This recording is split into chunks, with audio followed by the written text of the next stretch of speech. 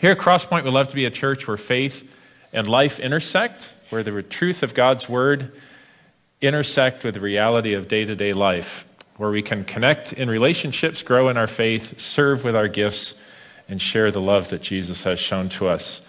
And that last aspect is really what this, over this fall, we've journeyed through an Explore God series. And we answered 7 with a bonus question, 8 questions that are asked about our Christian faith.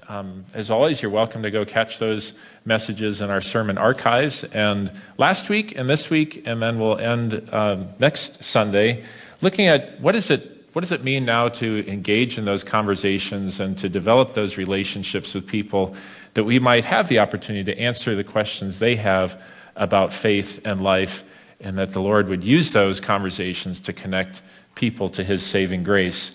So today, the theme is a life worth inquiring about. And perhaps at first glance, it's like me taking an interest in someone else, which is certainly true of a life worth inquiring about. Every life around us is worth getting to know. Everybody has a story.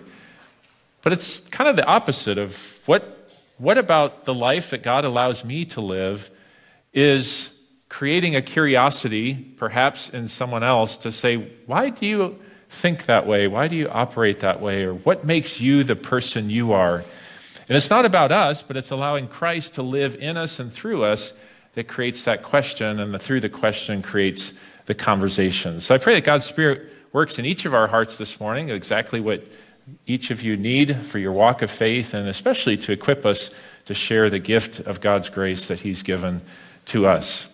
One of the great blessings of being a follower of Christ is he allows us to show up in this world to represent him. And that's both a privilege and perhaps daunting at times. And a reminder throughout today's theme and message is what God calls us to do. The great thing about grace is he also empowers us to do it. And so we want to keep that in mind, that what God is calling us to do is also what he equips us to do. And we rely on his Spirit and his strength to do just that. And so when we show up in the world around us, whether in the workplace, in our neighborhood, wherever God puts us, it's our opportunity to let our light shine and to make a difference for the Lord Jesus. In the Sermon on the Mount in Matthew chapter 5, Jesus encourages us with these words, and then I want to read a similar type of thought that the Apostle Paul was inspired to write in Colossians. But first, Matthew chapter 5, verses 13 to 16, where Jesus says, "You are the salt of the earth. But if the salt loses its saltiness, how can it be made salty again? It is no longer good for anything except to be thrown out and trampled by men. You are the light of the world. A city on a hill cannot be hidden. Neither do people light a lamp and put it under a bowl. Instead, they put it on its stand, and it gives light to everyone in the house. In the same way, let your light shine before men, that they may see your good deeds and praise your Father in heaven." And then the Apostle Paul, as he has the opportunity, at this point he's imprisoned, but he prays for opportunities and invites us to pray for one another in regard to opportunities to share our faith. And then when God orchestrates those interactions, that his words would be clear in speaking, that he would have wisdom in dealing with that situation, and that God would use the conversation, that it would be full of grace and seasoned with the salt that God has made us to be.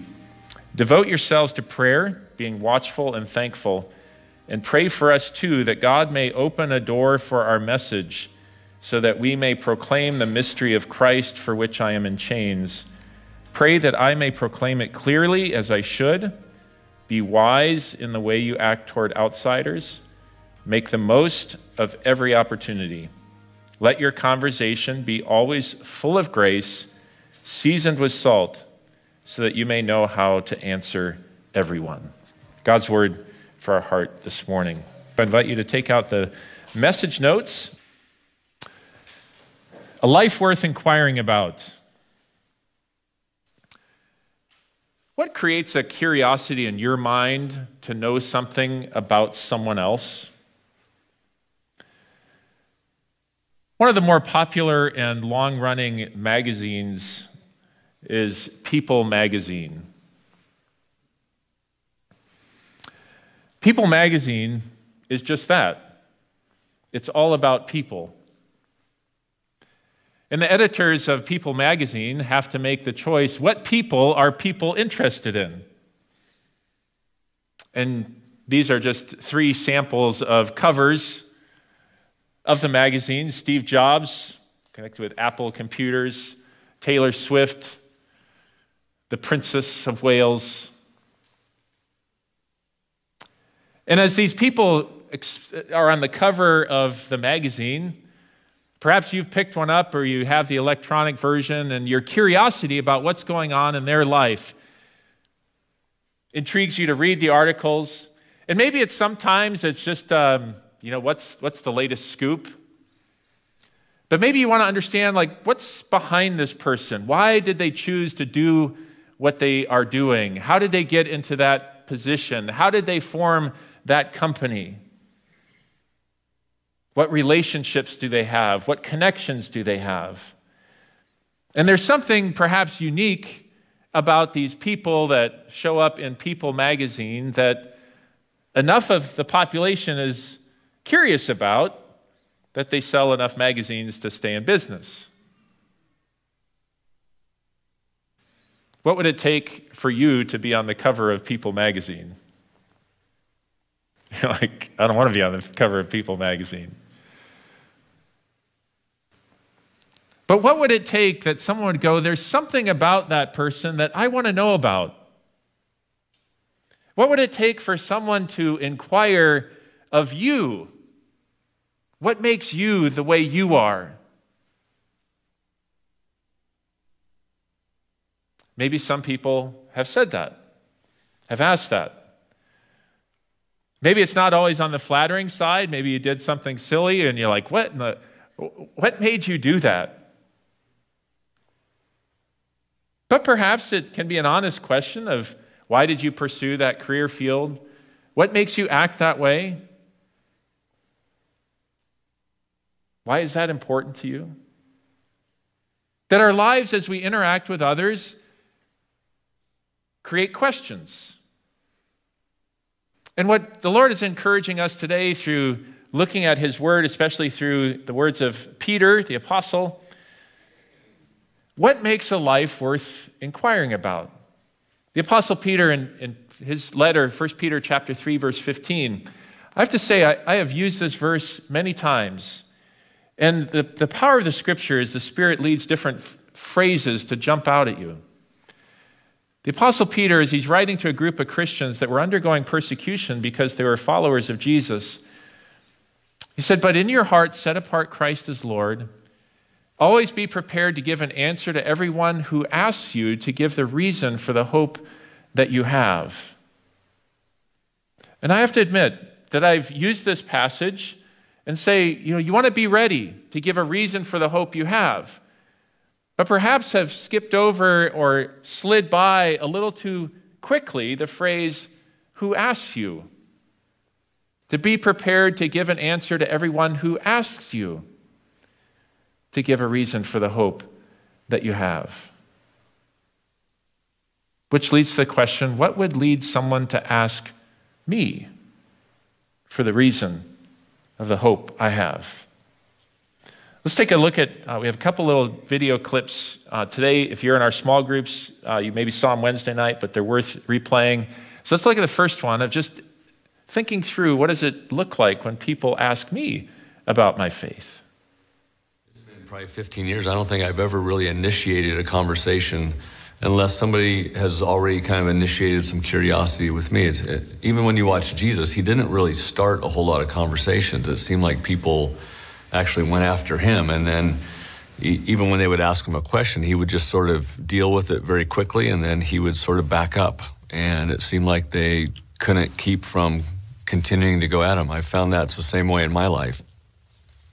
People will ask a question about, how come you and Cheryl don't seem to fight that much? And then I tell them that we do fight, but yeah, not as much as we used to. And then they ask, well, how? How do you not fight? And I remember one guy asked me that question. I said, Joe, for me to tell you that, I'd have to be really honest about my relationship with Jesus. And he said, that's why I asked you.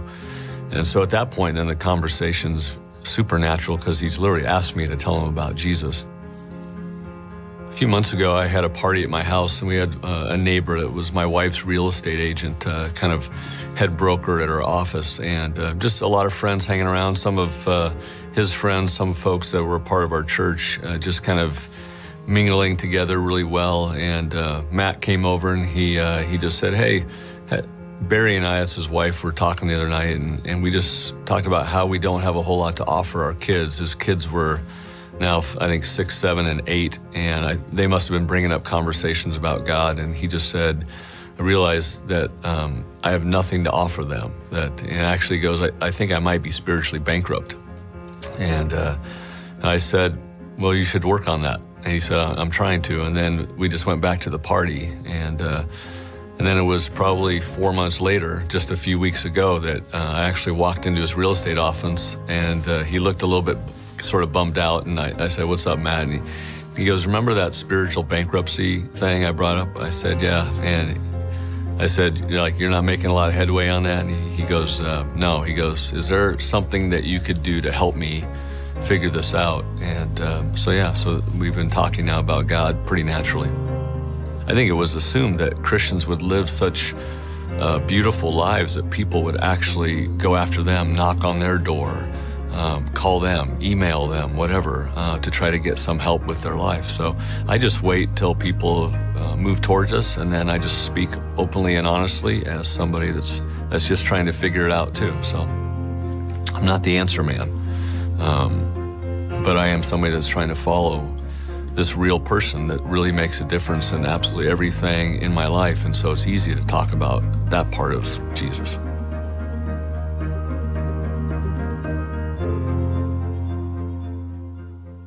The reality of just as life as we live the life in response to what God has done for us, it makes a difference. He mentioned his marriage and the raising of his kids, just in life in general, and the questions come. And perhaps you've had that opportunity where people have asked something about what you're doing or how you speak or how you show up is a little bit different than the rest of the world. So there's three things that the Apostle Peter said, what might be the catalyst that as God equips us and we live under the forgiveness of the cross, because I'll be the first to admit that living an attractive life towards outsiders is not always something that I'm doing. I mean, you can ask my family, and that they'll be the first to admit. I'll be the first, and they can confirm it. And so, I want to live under the forgiveness and the reality of God's grace in the cross. So this message today is not to instill guilt of the failures of the past. It's to proclaim forgiveness for our failures of the past are at the foot of the cross, okay? And the forgiveness and the power and the strength that we live from the foot of the cross moving forward is also ours, because that's really the Christian life, is in response to the love that God has shown to us. As the Apostle Peter is encouraging those to whom he writes, he's writing to a group of individuals that are certainly undergoing persecution because they're followers of Christ. In the first, as he leads up to that verse 15, in verse 8, he says, finally, all of you live in harmony with one another, be sympathetic, love as brothers, be compassionate and humble. This verse points out that one of the attraction factors that can stand out to other people is how we love our friends. And that's our first fill-in this morning. That a life worth inquiring about starts with how we interact with each other, in our families, in our friendships. And the Apostle Peter lists a number of things in that verse 8. He says, finally, live in harmony with one another. Does that mean we're always going to see things eye to eye? No, but it means that we're not going to fight, we're not going to bicker, we're not going to allow them to create division, but we're going to live in harmony with one another. Because as God's people, we live under the reality and the focus of what Christ has done for us at the cross. We live in harmony with one another. So again, as you think about this from an outsider's perspective, if they would come into a Christian home or a Christian church and there's a lot of infighting, a lot of bickering, you're like, why would I want to be part of that? That's not attractive. right? But if they find something among us as God's people, where there's people from different backgrounds and different dynamics, different culture groups, etc., and they're living in harmony with one another, I go, what are you guys doing here? Because I don't see that all the time in the world around us. Live in harmony with one another. Be sympathetic. That we're engaged with one another enough to know what's going on in life. That we can have a heart for the people around us. Be sympathetic. Love as brothers. This is that Philadelphia word. Love as brothers, as a family. Now, those of you that have brothers, your love might have shown itself in different ways. That wasn't looking always too loving at the time. But maybe as time has passed, that bond has grown closer together. That we would do things, support one another, be there for one another, protect one another, love as brothers, be compassionate. We don't always experience, in fact, we probably never experience exactly the same thing that someone else does. And that compassion is that emotion, that feeling when Jesus said by his stomach churned for people. He had compassion on the crowds because they were like sheep without a shepherd. It's that heart of care and concern that's not superficial but genuine. Be humble. It's not about me. It's not about you. It's about one another. It's about our Savior, Jesus. And as we put these things into practice, it's showing love for one another. And that's really one of the blessings of being part of a community of faith, a Christian community, is here's where we get to practice this, right? It's not like we left our sin back home and we come here and now we're perfect people. We're perfect in Jesus, certainly. But when we interact, we may not always see eye to eye. Our egos may get in the way. We may not always take the time to be compassionate. We may not feel like sharing our feelings, etc. And God has given us one another to be in community with one another, that we can show love for one another. The Apostle Paul reiterates this thought in Colossians chapter 3. He says, therefore, as God's chosen people, holy and dearly loved. And that's such an important reminder. Remember, you are loved. You are God's dear child through faith in Jesus. Clothe yourselves with compassion, kindness, humility, gentleness, and patience. Bear with each other and forgive whatever grievances you may have against one another. Forgive as the Lord forgave you. And over all these virtues, put on love, which binds them all together in perfect unity. Now, if you would take this list and you would put the template over places where you show up and say, does this parallel all the places I show up in life? The workplace, school, community, etc. Or if I showed up like this by God's power and strength, would it stand out? If instead of getting angry and bitter and judgmental, I showed up with kindness, humility, and forgiveness?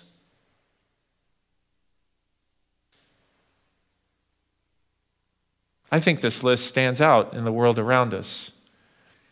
When you can show kindness to a neighbor who's in need, you can take time to listen to a coworker who's obviously struggling with something in life.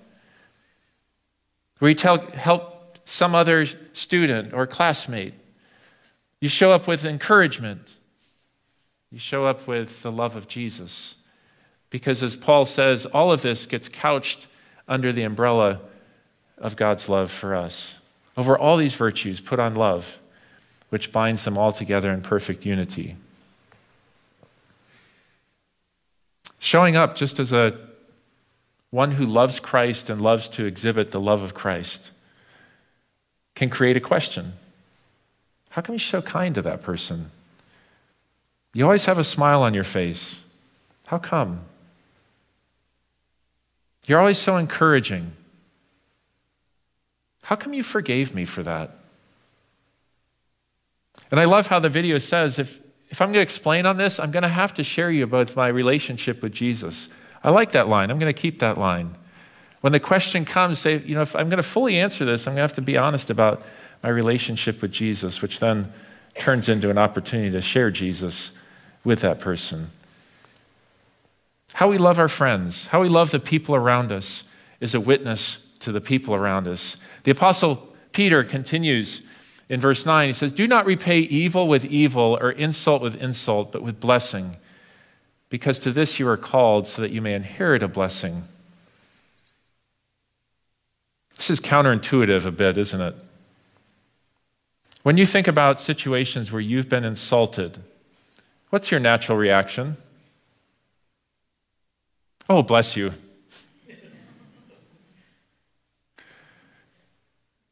If you don't say it, you probably think it of an insult to shoot right back. Oh yeah? I'll show you. If someone harms you, it's the first instinct. Oh, I forgive you. Our sinful nature loves to rear its ugly head. When we're presented with insult, we're presented with evil, and it's our natural instinct to not love those who insult us or do evil to us, but rather, how can I harm them? And again, this is where I love to go to Jesus, what he did for me. When he was insulted, did he insult back? He didn't. Why? Because he was the perfect Son of God, and he knew that you and I would need a replacement, a substitute, when we insult back. When evil was done to Jesus, did he repay it with evil? No, he repaid it with forgiveness. Why? Because he was the perfect Son of God, and you and I would need a substitute when we repay evil for evil and insult for insult, because it's very hard to show up and love our enemies. But when God's Spirit enables us to love our enemies and to repay an insult with a blessing and to repay evil with kindness, do you think that makes a difference? And people kind of scratch their head and say, what in the world are you doing? Well, if I explain, I'm going to have to share more about my relationship with Jesus. How we show up and love people that wrong us is a huge witness to that person and the people around us. Jesus himself said, as he taught on the Sermon on the Mount, so it's easy when we think about loving our friends, to go, yeah, I can work on that. That's not all that hard, but I know I have some opportunity. But that category, I think under God's strength, I can work better at. But this love your enemies thing, I mean, we can probably all think back in our past that there's someone that still, when we think of their name, it just kind of inside, our insides turn because we're still angry, we're still bitter, we're still hurt by what was done to us in the past. And so to think about forgiving them, to think about being kind to them, you're like, I don't care if I ever see them again. This is where God challenges our hearts to be worked on by his Spirit. Jesus says, you have heard what is said, love your neighbor and hate your enemy. So that was a popular thing around Jesus' time. So it's okay, love your neighbor, but it's okay to hate your enemy. But Jesus says, but I tell you, love your enemies and pray for those who persecute you, that you may be sons of your Father in heaven. He causes the sun to rise on the evil and the good and sends rain on the righteous and the unrighteous. If you love those who love you, what reward will you get? Are not even the tax collectors doing that? And if you greet only your brothers, what are you doing more than others? Do not even pagans do that. Be perfect, therefore, as your heavenly Father is perfect. Reflect the same love that God has shown to you, to those around. Because remember, at one time, all of us were enemies of God, hostile to God, separated from God, didn't want anything to do with God. But God still loved you. God still loved me. So when I struggle to love those that hurt me, where do I turn? To the one who is hurt for me, to the one who endured evil for me, to the one who took insults for me. And when I go back to the cross and see what Jesus has done for me, with his strength and the power of God's Spirit, I can transfer that into the relationship over here that has hurt me, insult, been mean, and repay it with kindness, repay it with forgiveness. And I get a longer discussion can be had about rebuilding trust. Do I put myself back in that situation where I was hurt, etc.? But in my heart, I can release the anger and bitterness. And as I have opportunity, even if justice is served in regard to our society, I'm not holding that anger and bitterness and resentment towards the person who has wronged me. Do you think that would make a difference? And people would ask, why did you do that? After what they did to you, why were you so kind to them? After what they just said, why did you say those words of blessing? Why are you praying for the one who hurt you so much? Because that's what Jesus calls us to be. And if I'm going to explain that, I'm going to have to share with you more about who Jesus is and what he means to me. How we love our enemies creates the question. Peter goes on. Says, whoever would love life and see good days must keep his tongue from evil and his lips from deceitful speech. He must turn from evil and do good. He must seek peace and pursue it. For the eyes of the Lord are on the righteous, and his ears are attentive to their prayer. But the face of the Lord is against those who do evil. Who is going to harm you if you are eager to do good? But even if you should suffer for what is right, you are blessed. Do not fear what they fear. Do not be frightened. Again, the primary audience, or the first audience that read this letter, were those that were undergoing persecution for their Christian faith. And again, the natural reaction would be to respond in an unkind, a mean, a hurtful way against those that were persecuting individuals because they were followers of Jesus. But Peter points out the opposite and says, who's going to harm you if you're willing to do good? Whoever would love life and see good days must keep his tongue from evil and his lips from deceitful speech. That part of enjoyment of life is not giving in to the anger and rage and bitterness that naturally can occur inside of us. Turning from evil, doing good, seeking peace, and pursuing it. That these things bring true fulfillment in life. And as we walk in the footsteps of Jesus and we follow after him in the love and the forgiveness that he's given to us and the example that he's set for us, what he lays out in front of us is a pathway to enjoy the life that he's given to us, even when we're insulted, hurt, etc. And the Apostle Peter says we enjoy life when we keep our footsteps from evil, when we walk in the ways of the Lord, when we don't engage in a tit-for-tat, repay evil with evil. But what makes our life worth inquiring about is we love our life. We're enjoying the life that God has given us. And with God's help, we're not embracing the negative emotions of anger, bitterness, rage, resentment. We're not spending our energy on getting even, repaying evil for evil, but rather we're expending our energy of extending peace and kindness, forgiveness, grace, mercy.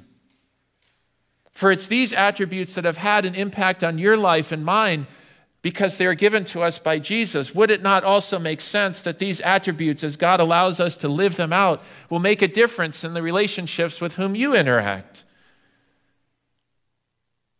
That if we wake up and realize that our purpose today, no matter what vocation or what we're doing that day entails, is simply to bring the joy, the love, the grace, the forgiveness of God into the hearts and lives of others, whether directly or indirectly, just by how we show up.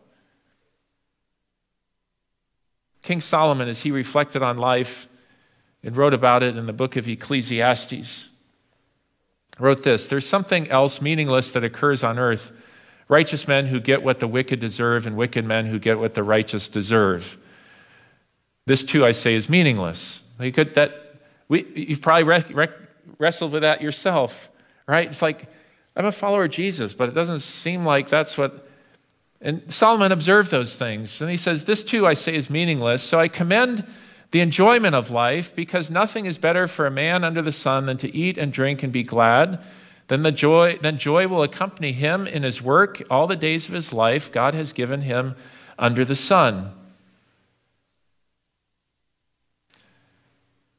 King Solomon observed that the best way to go through life is with joy.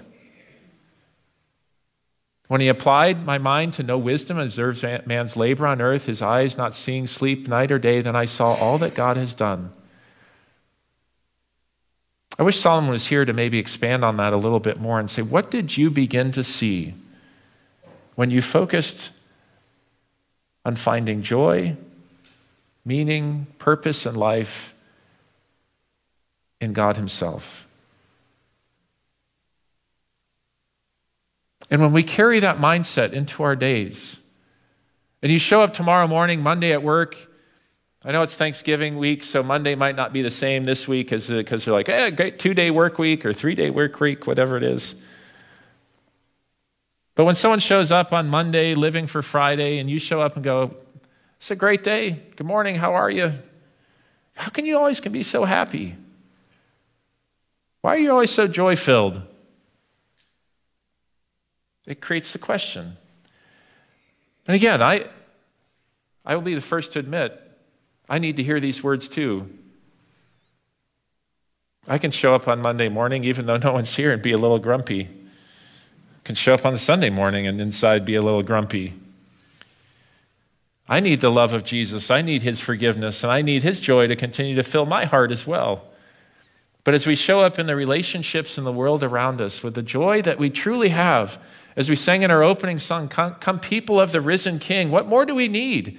To know that we have a living Savior and that eternal life is ours, and that no matter what happens on this earth, whether it's the people Peter read Peter's letter for the first time undergoing physical persecution because of their faith, or because our job is tough and we really don't enjoy it in the moment, that we can show up knowing heaven is ours. And while each day may not be perfect, each day I'm experiencing the love and the joy that God has given to me. And each day he's giving me opportunity to share that with others, especially when they ask the question. So be ready for a conversation. Be ready for people to ask. I love in Colossians that we read earlier that Paul said, pray that a door might be opened. That's my prayer for each one of us, that God would open a door for a conversation. And Peter helps us be ready for that. How are we ready for that conversation? 3 things. Set apart Christ as Lord, he says. In your hearts, set apart Christ as Lord. Always be prepared to give a reason for the hope that you have. But do this with gentleness and respect, keeping a clear conscience, so that those who speak maliciously against your good behavior in Christ may be ashamed of their slander. It is better, if it is God's will, to suffer for doing good than for doing evil. Speak the truth in love. Set apart Christ as Lord. That's where God's Spirit starts everything. Where he puts Jesus in your heart and say, this is the most important thing of my life. And as Jesus is front and center of your life and you're living life through the perspective of God's forgiveness and God's love for you, that in of itself will allow your life to be seasoned with that grace, with that love, with that peace, with that hope, with that forgiveness. So when people ask about your life, you are ready to give them a reason for the hope you have. You are able to give them a reason for the love that you showed. And as you have that conversation then is seasoned with that same grace, that same love, that same forgiveness, and we're able to speak that truth in love because our hearts are genuinely caring for the person to whom we're speaking. And in those conversations that have been created by God through the life he allows you to live are ones that God will use to his glory. And as we think about those conversations, I want to show you just another short, about 3-minute clip to just kind of think through, as we have those conversations, how do we want to approach them so that God's love and his grace and his forgiveness shine through predominantly. It's my prayer that God opens those doors for conversations because of the life that he's given to you, that you have, because Jesus lived, died, and rose again for you. And as we live under the umbrella of his grace and in the reality of his love, let that flavor everything we say, everything we do. And as we show up in this world as followers of Jesus, underneath the umbrella of what he has done for us, I know it's going to create the question that will lead to the conversation. And when that conversation happens, I pray that your words would be seasoned with grace, full of truth, and express the love of Jesus. Let's pray. Father in heaven, thank you for the life that you've given to us in Christ. Thank you for the life that you've given us to lead. And Lord, as we engage in the world around us, let your love, let your peace, let your hope, let your joy fill our hearts so that it is only natural in wherever you put us to show up with the same attributes. And as we show kindness instead of anger, as we show forgiveness instead of bitterness, as we show your love instead of hatred, Lord, we pray that we would be instruments, yes, of your peace and also of your grace. And Lord, use those conversations to your glory and to the advancement of your kingdom and the salvation of souls. We thank you for the privilege of being part of this work. Equip us for what you have called us to do. Forgive us for when we have failed. Empower us by your Spirit for every opportunity. Lord, thank you for the relationship that you have established with us. We ask you to keep us strong in your grace, in your love and your forgiveness. Lord, we pray for all those that are hurting. We pray for where there is war, that there would be peace. We pray where there is conflict, there'd be resolution. Father, we pray for those situations that you allow us to show up, that we can be your instruments. All this we pray in Jesus' name, who's also invited us to pray together. Our Father, who art in heaven, hallowed be thy name. Thy kingdom come, thy will be done on earth as it is in heaven. Give us this day our daily bread. Forgive us our trespasses as we forgive those who trespass against us. And lead us not into temptation, but deliver us from evil. For thine is the kingdom and the power and the glory forever and ever. Amen. We have one more week of our series of Explore God. Next week we'll finish with Meant for More, as we really embrace this purpose and privilege that God has given us to be part of sharing his message of grace. And then in December, we'll move to an Advent theme, Born for You, which will carry us into Christmas Eve worship as well. So God bless your day and your week ahead, and may he open doors of opportunity for your life to cause a question, and that question to lead to a conversation about your Savior Jesus. Have a blessed day.